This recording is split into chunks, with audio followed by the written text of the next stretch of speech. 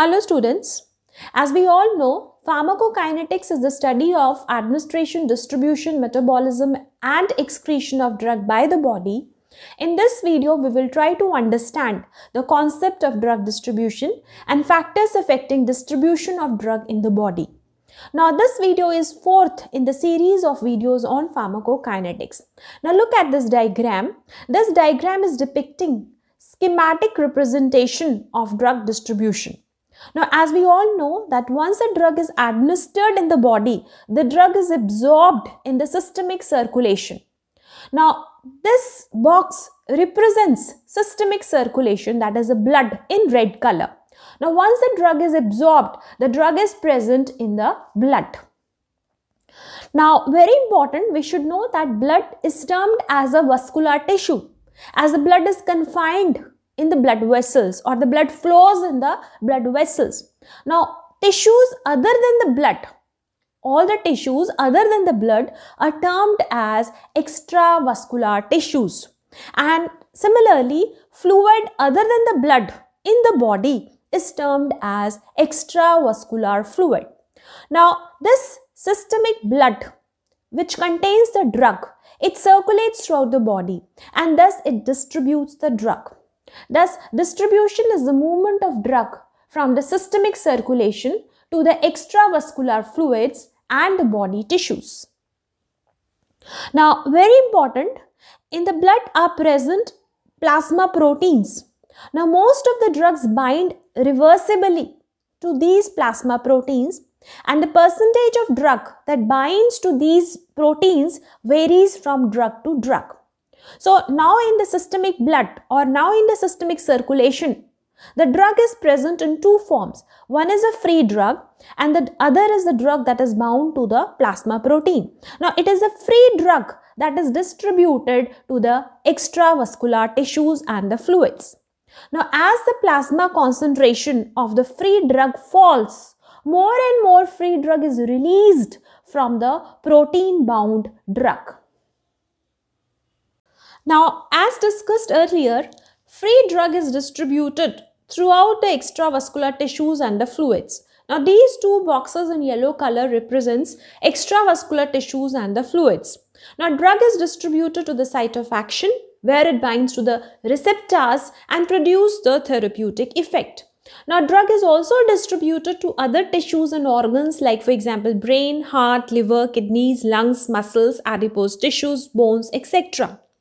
Now, very important to remember that this distribution of drug throughout the body is not uniform because different tissues receive the drug from the plasma at different rates and to different extents.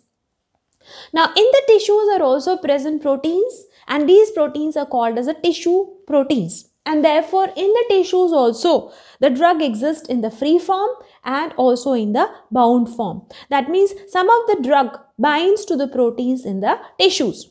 Now, initially, the plasma contains the entire drug. So, as the plasma contains the drug, movement of drug from the plasma to the extravascular tissue continues until an equilibrium is established between the free drug in the plasma and free drug in the tissue fluids. As depicted here in this diagram, this shows the equilibrium. Now, metabolism and excretion of the drug also occurs simultaneously along with the distribution, and this makes the entire process highly complex. Now let's understand factors affecting distribution of drugs one by one. Now first is the lipid solubility of drug.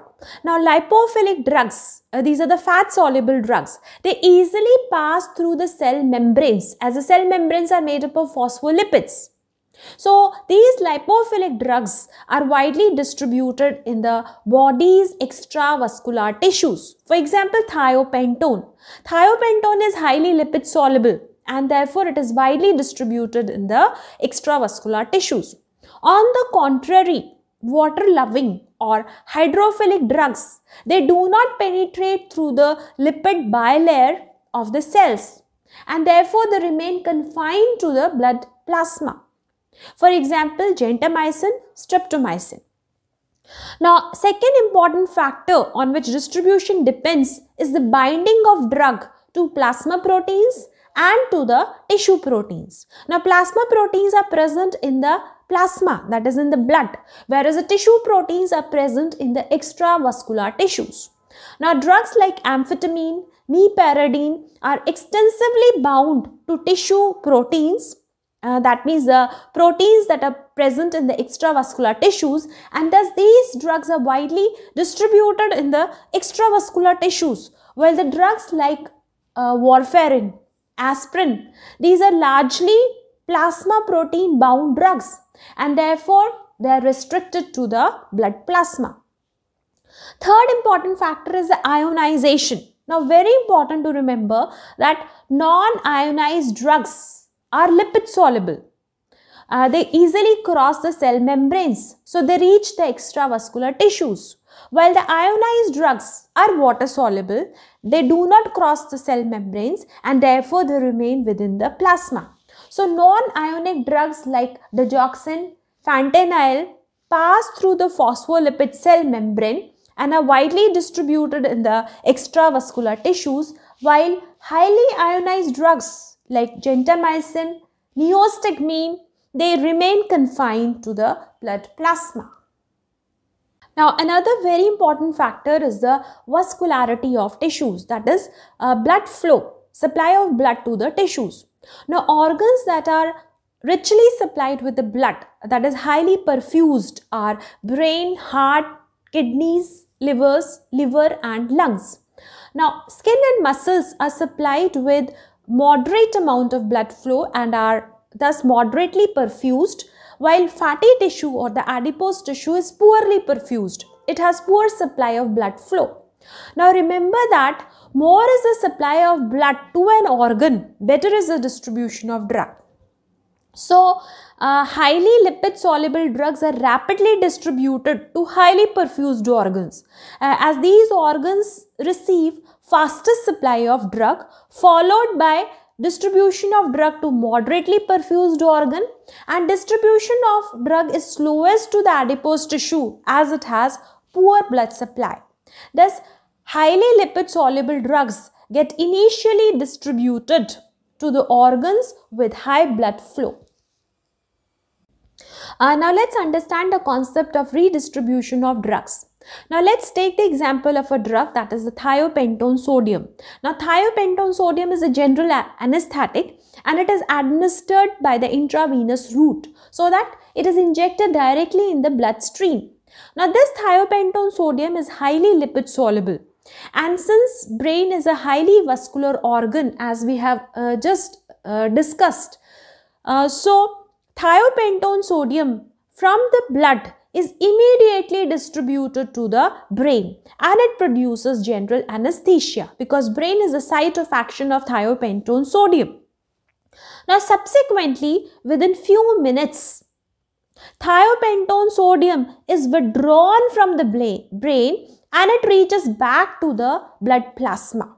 So this movement of drug, this movement of thiopentone sodium from blood to the brain is termed as distribution, while the movement of thiopentone from the brain back to the blood is termed as the redistribution. And further, thiopentone is redistributed from the blood to the muscles and adipose tissue. So this is the redistribution of thiopentone sodium. Now, for complete understanding of redistribution process, you can refer to my video on redistribution of drugs, pharmacokinetics part 5. Now, the fifth factor responsible for the distribution of drug is the passage of the drug across the blood barriers. Now, two most important blood barriers that prevent passage of drugs and the toxic substances through them are the blood-brain barriers and the blood cerebrospinal fluid barrier. Now, these two barriers, they keep the brain safe from the toxic substances, safe from the drugs. Now, blood vessels or the capillaries in the brain possess very tight junctions. and they are in turn covered by the highly lipid membrane.